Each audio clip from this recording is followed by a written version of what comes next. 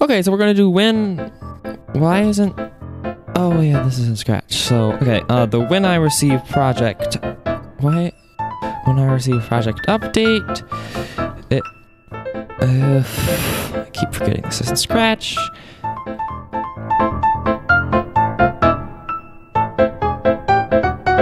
There it is.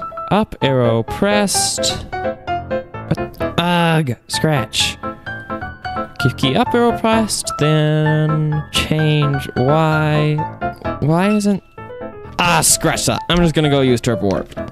Okay, so when I receive project update, if up arrow is pressed, then change Y by 10, duplicate this, change that to -10, change that to down arrow. That was way faster. If you want to speed up your coding, then watch my video in which I'll explain all the most useful features that Turbo Warp has.